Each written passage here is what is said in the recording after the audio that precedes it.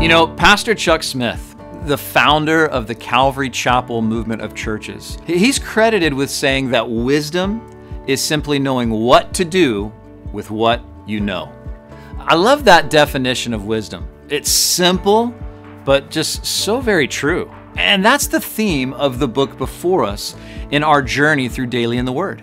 The book of Proverbs is truly a treasure, not only because it's filled with so many precepts and truths, but its theme of wisdom saturates each chapter.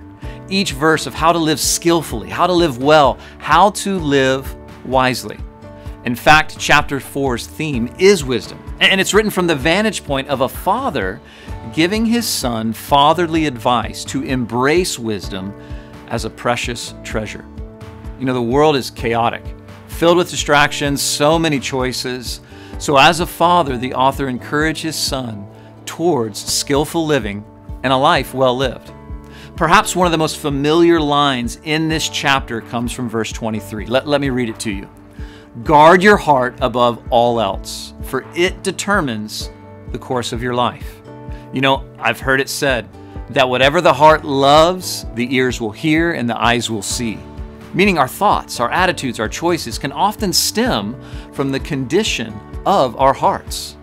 And what we ultimately need is a new heart that's only given by being born again. You see, we're all born into sin, and our hearts, as the Bible says elsewhere, are desperately wicked. But when we surrender our lives to Jesus, He gives us a new heart. And our new hearts are constantly in need of guarding. You see, the enemy of our souls would love to see us slip into having a double-minded heart. A heart that grows hard or proud, cold, unclean, or even unbelieving. So as the writer of Proverbs says, guard your heart. For a life well lived, a life of wisdom and skillful living flows from a heart given over to and guarded by the Lord.